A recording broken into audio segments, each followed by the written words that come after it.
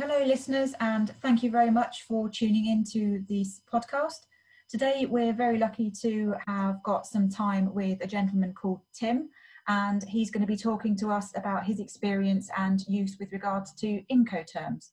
So welcome Tim, thank you very much for joining us. Good morning, good morning.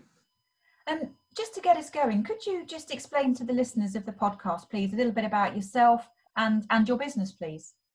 So my business is Sino Trading Limited. We import product from the Far East into Europe. We have an office in UK, which is a sales arm, and then we have another office in Changzhou in China, which is about 3 hours drive north of Shanghai. Through that office, we do all of the product sourcing and, more importantly, the quality assurance of all the various products that we buy for the different industries that we provide.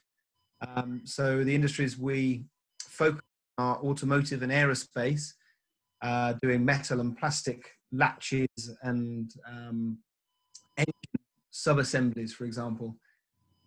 Yep, I see. Sounds really interesting. Then with regards to that, you say you work with aerospace, for example, and automotive. Can you give us a little bit more detail on the products that you have manufactured, please? Yeah, absolutely. So we do term parts, which go into the engine for companies like Jaguar Land Rover. We do safety critical pressings for Nissan. And then we do parts of the roll cage for Mini Cooper, and they're more term parts there. But we also do castings and door handles and anything really, visual as well as structural products. Wow, a real array of products. Sounds really interesting. And you mentioned there that you have a setup in China. Have you ever had any sort of ethical concerns with regards to the conduct of the workers in China?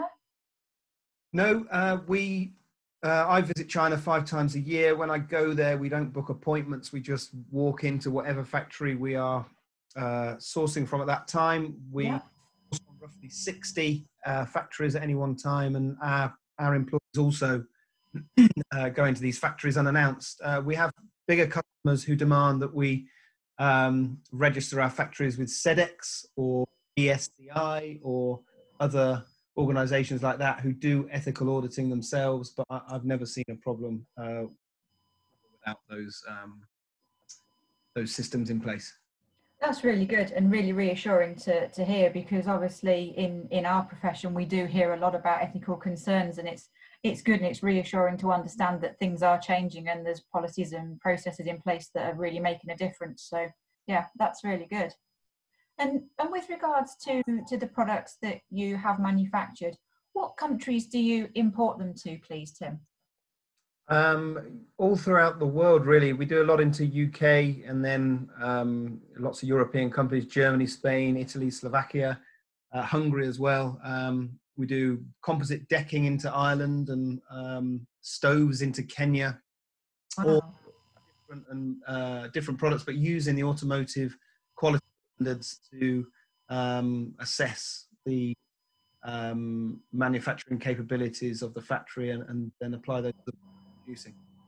So a real global affair then, you're really literally taking everything from China right across the world. We'll do anything. Wow, amazing. And with regards to the importing of products, do you tend to use air, sea, rail, road? What type of transportation methods do you use? Predominantly it's sea from China. Occasionally if we're late, or if supply chain gets ahead of us, or a customer needs something quick, we'll use air freight, be it TNT for the smaller shipments, or other freight forwarders for bigger ones who seem to be more competitive. I've looked at the rail, and roughly a 30-day service door to door. The rail is 20 days roughly, but at the moment all the slots are booked up about 3 months in advance by people who that product will be ready on that date, and it's obviously perishables that need to be in Europe quicker than sea freight, so you just can't get a booking at the moment on the rail. I see. And with regards to the Incoterms, do you and your company have a preferred Incoterm that you tend to use more than any others? Yeah, we tend to do DDP, delivered duty paid, just so we can give our customer one price, including our service, the product, and their door. I see. And do you ever use any others, or is it DDP solely? Yeah, we certainly do. We have bigger customers like Argos and B&Q who have massive freight contracts and can get freight a lot cheaper than I can. So we use FOB Shanghai or FOB Ningbo or wherever else it's coming out of. Yeah, I For see. those customers, and then others have their own trucks in and around China, so they'll use X Works. We'll supply to them X Works. Oh, I see. Okay, so potentially that could be someone that's come into China and made a delivery, and then they're going to come and collect their own goods to save having to send another vehicle out, maybe, and taking advantage of reverse logistics, perhaps. Exactly right. Yeah, I think that's exactly what's happening. I see. Yeah, and obviously then it's a sustainable solution as well, which is always good, something that we look out for in this day and age. Absolutely. Yeah. My final question, Tim, please. You mentioned there that your preferred term is DDP. You do have some X Works and you use FOB. If you had a client that was adamant that they wanted a term that you wouldn't normally use, would it be a deal breaker for you, or how would you go about challenging them to maybe use a different term? I think I'd try and push them down my required term of DDP. If they wanted to do FOB, I would point out the fact that freight rates fluctuate wildly, and also that I then don't have control of shipment as it comes into UK. If I'm using DDP, I can monitor the ship, I can chase my haulier who I have a great relationship with. If people want to use their own methods of getting into UK through FOB, for example, maybe they don't know quite what they're doing compared to perhaps our haulier, and so yeah, I would push them towards DDP just because it's hassle-free.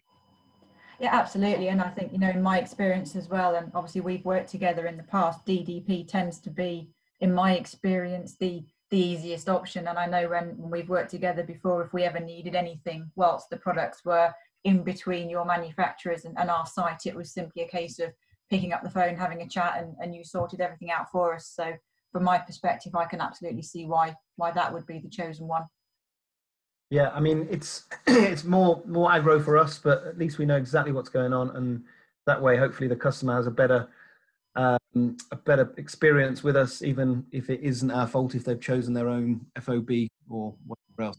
Incoterms. Absolutely, absolutely. Well, 10, 15 years on, Tim, we're still speaking, so you must have done the right journey this time. Fantastic.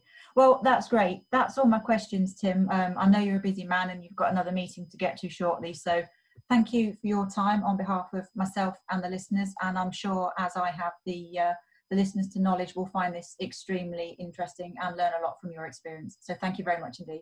Thank you. Nice to speak to you. Thanks, Katie. Take care. Bye-bye. Bye.